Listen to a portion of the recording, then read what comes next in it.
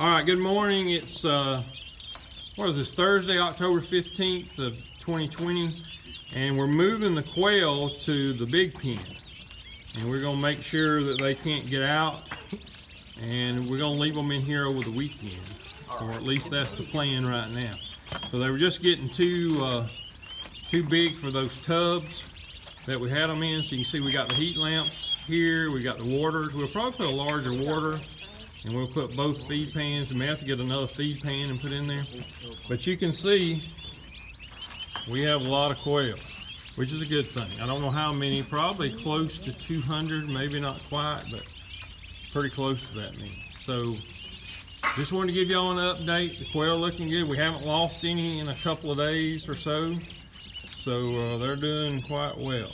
All right, y'all stay tuned. We'll make another video. Thanks for watching.